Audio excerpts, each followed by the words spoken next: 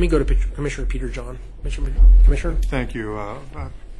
Election Commissioner Lehman, I'd like you to, this has been a long meeting, and I agree with a lot of the frustrations the chairman expressed concerning the canvass, but it is open and available to the public. You can watch us going through the process. I have done it a number of times, and it seems it's getting more difficult as the percentage of people taking advantage of mail ballots, I think, increases.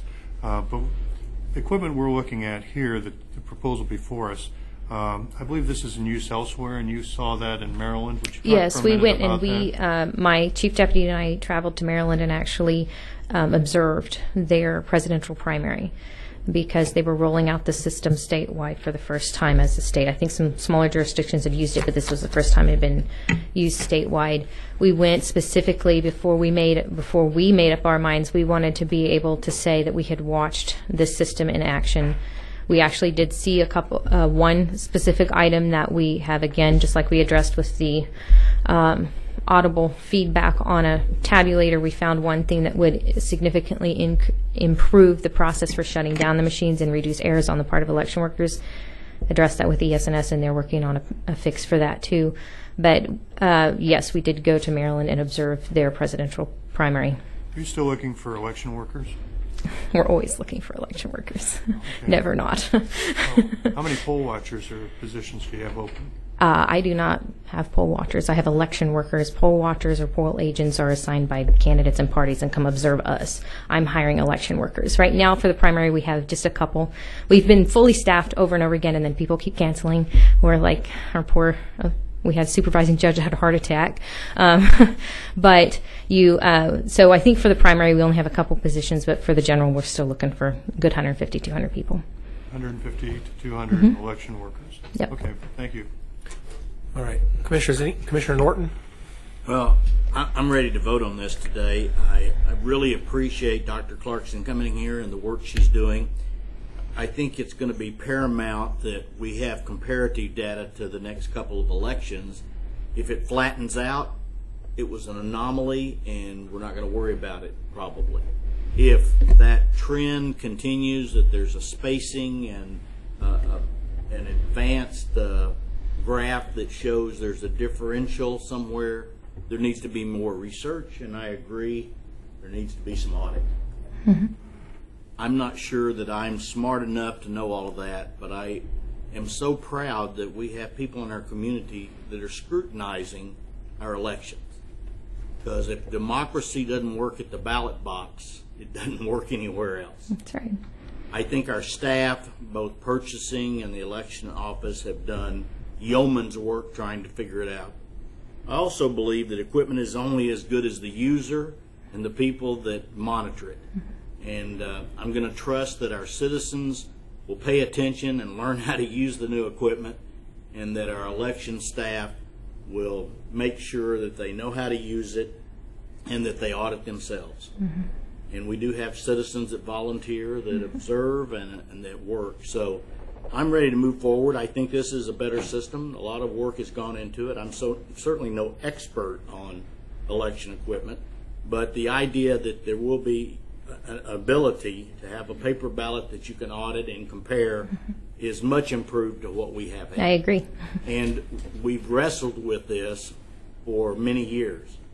In fact, my first year as a commissioner, we wrestled with equipment, and we're still thinking about it, trying to upgrade it, make sure that our elections are accurate and sound, and that we protect sensitive information. So I'm ready to move forward on the recommendation today, but I would urge Dr. Clarkson and others to continue to do their work, monitor.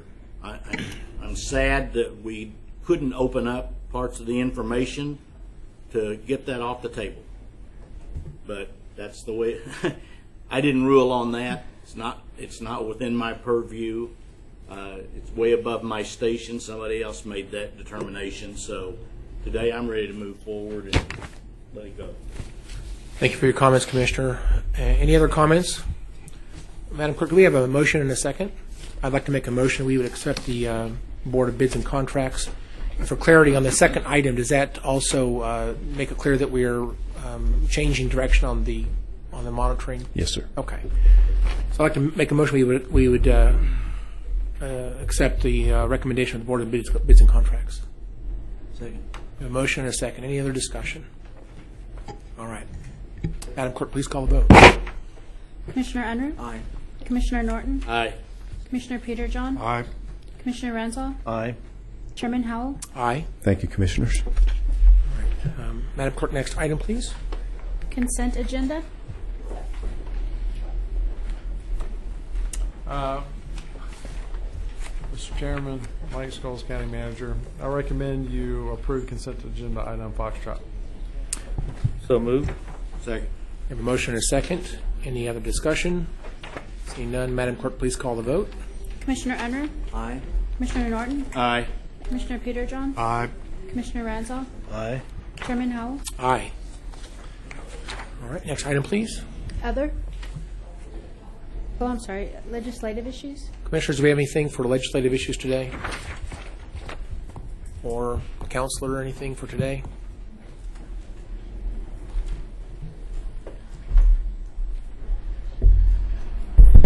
Good afternoon, Commissioners. John Monachin, Assistant County Counselor. I just wanted to follow up the discussion, the robust discussion that we had regarding the election audit.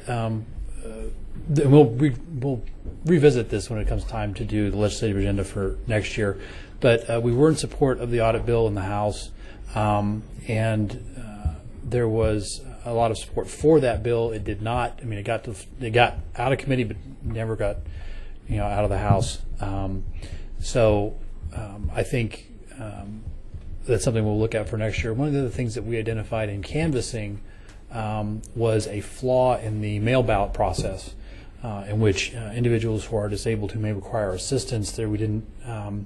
If they're unable to sign the envelope, then we couldn't even get in to count their vote. So that may be something we might want to look at as a tag on to that process to try and make it easier for disabled individuals who want to use that, if they may be under a power of attorney, and allow for their power of attorney to bring the ballot in with a copy of the power of attorney showing that the person actually, that, hey, this is their vote.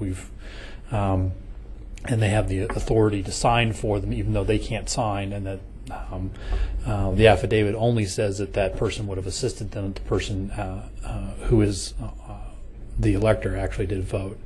So those would be a couple of items, and then I'd probably tag on that would want to remind everybody to make sure if you have questions to contact the election commissioner's office. She will answer those questions regarding those ballots, and make sure that you read the instructions, whether it be at a polling place or on the ballot, because part of the items that I think show up in canvassing, some of the voter error that does show up is because people have not taken the time to actually read the instructions. I appreciate your comments. And again, this issue of someone who was unable to sign the envelope actually did happen. We had someone who tried to vote that way, and we couldn't verify the signature. And again, it seems reasonable with someone who is paralyzed, for example, will not be able to sign the envelope. So it certainly is an issue we need to address. And if that individual were to appear at a polling place, to be able to accommodate them, but on a mail ballot, the law is a little bit different and doesn't allow us to have that type of accommodation. Absolutely. And can you? I believe on the legislative bill that we supported. Again, I think it was a very popular bill. I think bipartisan support for the idea of doing auditing, but bills that seem to have a lot of support get a lot of things attached to them. And I believe that's what happened this year. I believe there were other issues in the election committee that got attached to the bill that would have allowed audits, and that's what potentially caused its demise. It didn't make it through because of the other issues. That is correct. And in the version that came out of committee actually did have an amendment that Sedgwick County would be for 2016 allowed to do audit, and then it would be statewide in 2017. So obviously next session we would be looking at making it a statewide issue, and then having them look at the bill as proposed would have been a sample of certain precincts by the Secretary of State's office. That's one option. There are other options that we could support or even possibly helped draft. Very good. All right, Commissioners, anything else for legislative issues? All right, Madam Clerk, next item, please. Other. Commissioners, what do you have for other today? Commissioner Norton. I just wanted to let everybody know that we're real proud of Exploration Place. They got a $1.25 million grant from NASA to finish the design, build, fly aviation center, and that will upgrade Exploration Place. They're really world class. It was one of only 9 science centers in the nation that got part of this grant money, and it'll allow them to finish up a major portion of the remodel of Exploration Place and upgrading their mission. So very proud of them applying, and then they got it. So. Good job. All right, thank you, Commissioner. Commissioner Peter-John. Well, thank you, Mr. Chairman. I'd be remiss if I didn't point out a couple of things. This morning, according to the data we have, in the sheriff's custody, there were 1,395 prisoners, and I think that's significant in terms of numbers we've had in the past. I'd also be remiss if I didn't point out that July 13th is an important day in American history, particularly for those who look at some of our first principles. On July 13th, 1787, under the Articles of Confederation, which we were operating under before the Constitution was adopted, Congress enacted and much vilified Articles of Confederation. The Northwest Ordinance was when enacted, and the Northwest Ordinance basically set up the rules for government of a huge region, then called the Northwest Territories, what we'd call today the modern states of Ohio, Indiana, Michigan, Illinois, Wisconsin, and part of Minnesota. And what's significant about this ordinance was the Northwest Ordinance, in terms of the treatment of religion, up until that time, there were a lot of state churches, and certain denominations were affiliated with certain states, and that was the state church. But the Northwest Ordinance said no person shall be molested on account of his mode of worship or religious sentiments in the Northwest Territories, and that was a revolutionary idea at that time. Also, it played a key role in that slavery was banned in that area, and of course that had huge implications. In those early days, there was talk about eliminating slavery much more broadly than occurred, and there were some close votes on it. But the Northwest Ordinance moved us in a big direction in the right way in a number of points, and July 13th is an important day in American history, and just wanted to get that on the record. Thank you. All right. Commissioners, anything else for other today? All right. I believe we're at the end of the agenda. The only thing that's left is executive session, which we do not have today. And before we dismiss, Commissioners, anything else you want to bring up before we dismiss or adjourn? All right. Seeing none, Mr. Manager, anything today? That's it. All right. Well, we're at the end of the agenda, so we're adjourned. Thank you very, very much.